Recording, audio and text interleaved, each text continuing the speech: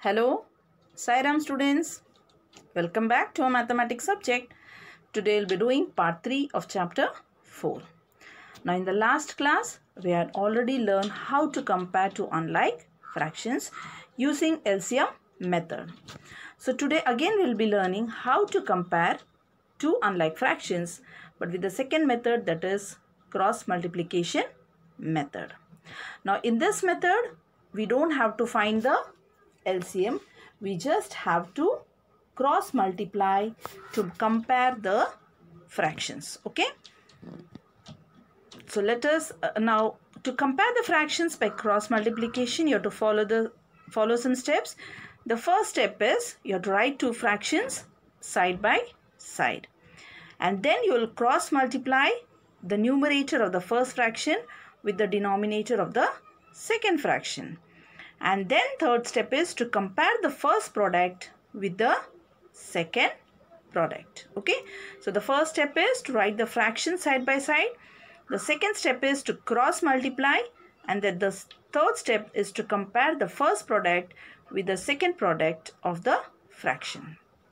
Now here, one thing you have to keep it in mind, children, that is you don't have to change the order of the fraction.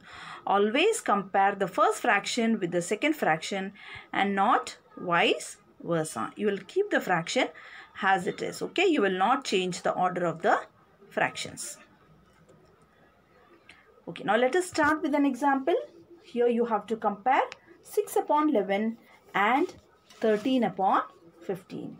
So according to the cross multiplication method, what is the first step? The first step is to write the fraction side by side. So first you will write the fraction here, that is 6 upon 11 and then 13 upon 15. Okay. Now what is the second step?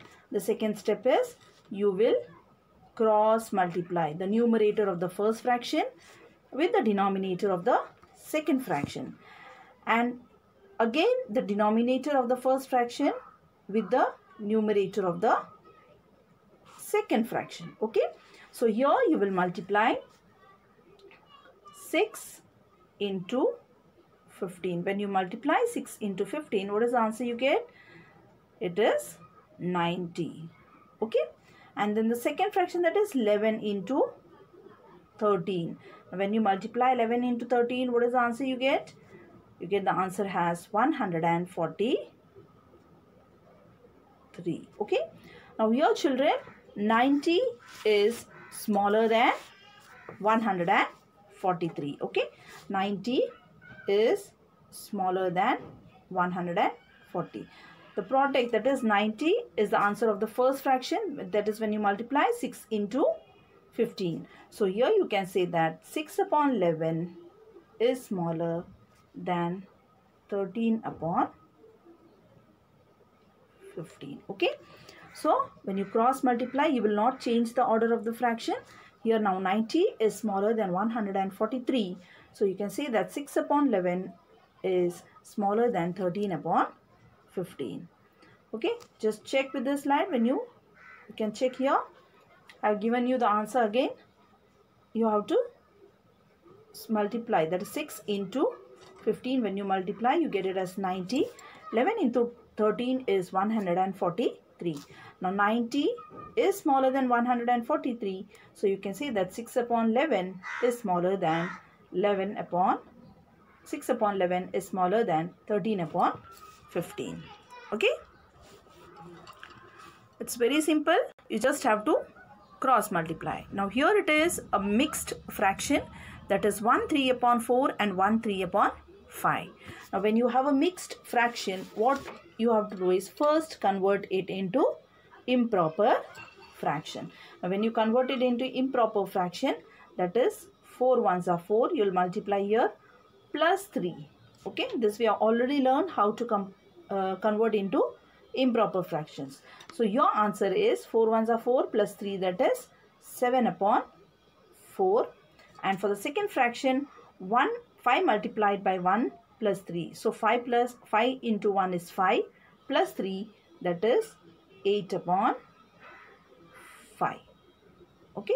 Now you got two improper fractions. Yes. Now what is the second step? You have to cross multiply. So 7 into 5. Okay. So you'll multiply 7 into 5 is equal to 35. Okay. The second cross multiplication, that is 4 into 8 or 8 into 4. 8 fours is 32.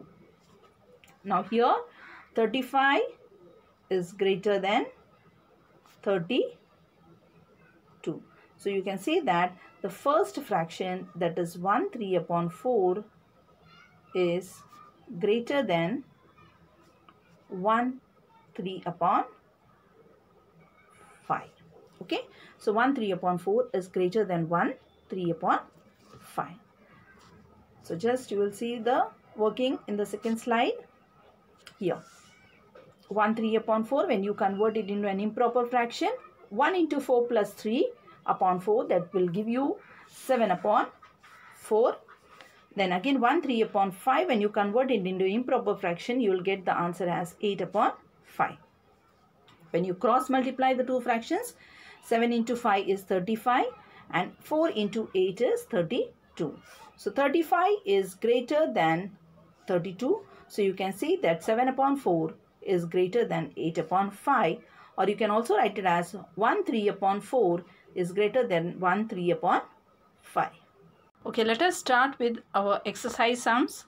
There is exercise 4.1. This you have to do it in your notebook, students.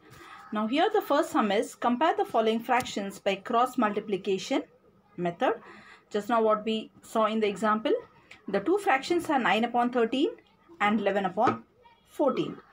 So we'll go step by step. So first we'll write the fraction side by side, that is 9 upon 13 and 11 upon 14. Now your second step is you will cross multiply. Now when you multiply 9 into 14, 9 multiplied by 14 will give you 126.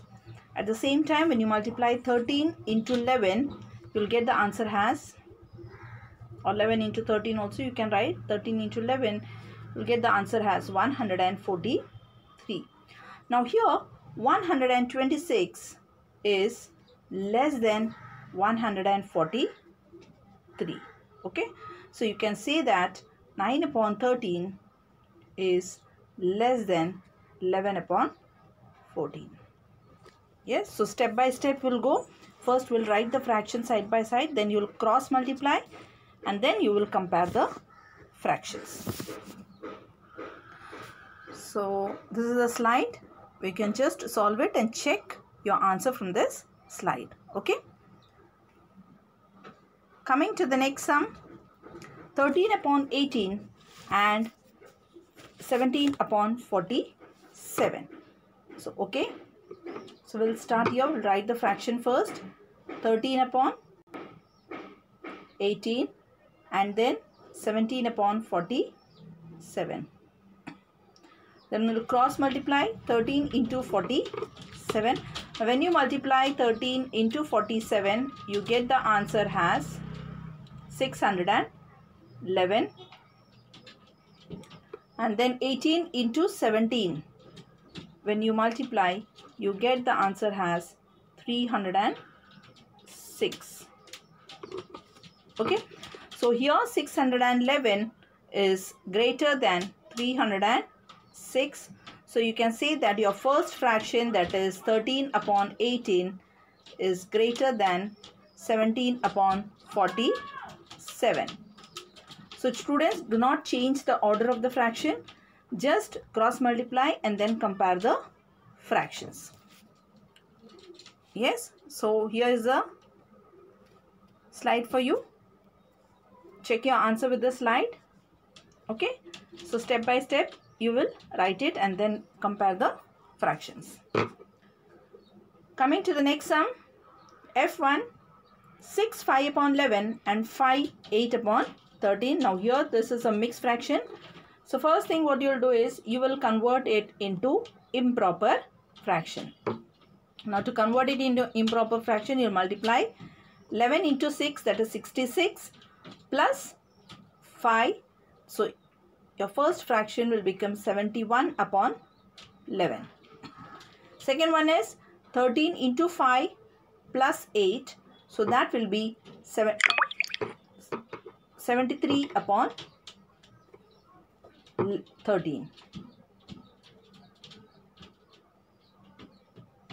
Okay. So now what you will do is, you will cross multiply 71 into 13 first. When you multiply 71 into 13, you get the answer as 923. And when you multiply 11 into 73, you get the answer as 803. Now here 923 is greater than 803. So you can say that your first fraction, that is 5 upon 11, is greater than 8 upon 13. Okay.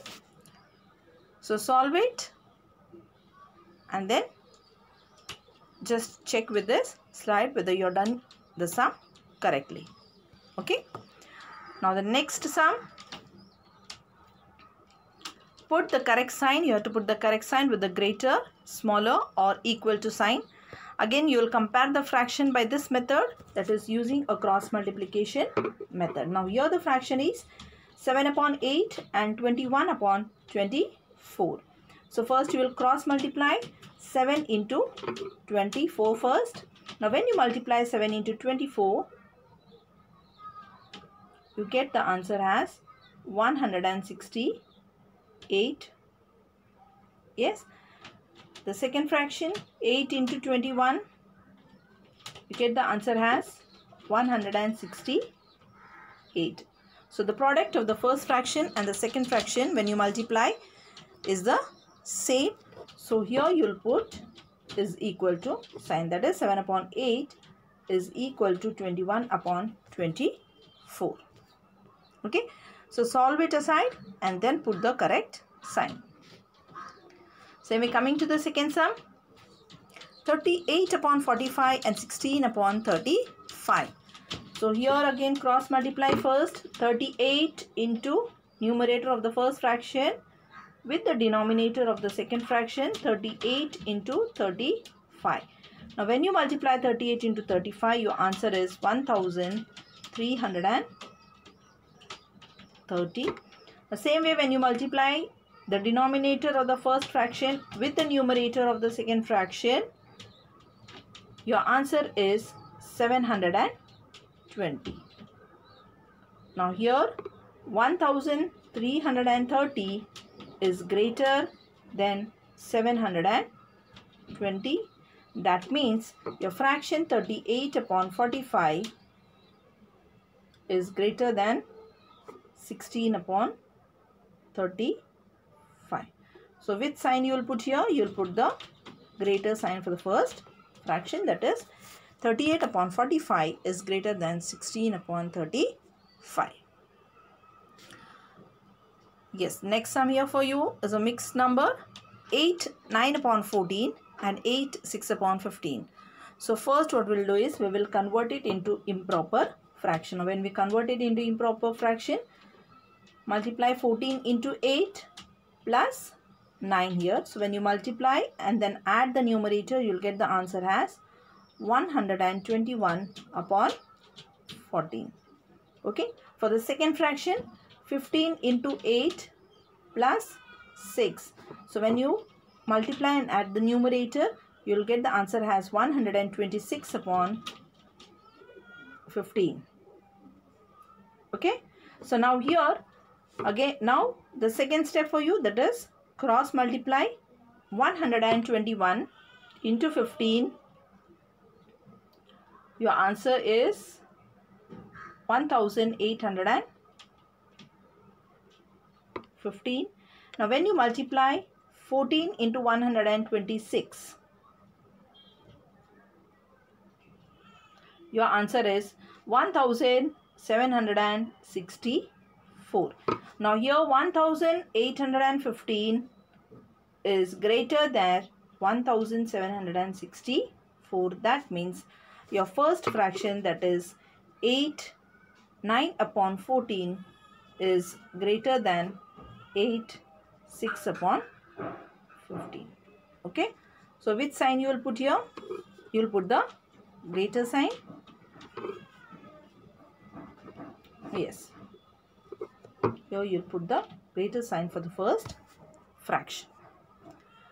Okay. Now coming to the next one. 31 upon 39 and 17 upon 21. Yes. So we'll start with the first step. 31 upon 39 and 17 upon 21. It is placed. The fractions are placed here. Second step, we will cross multiply.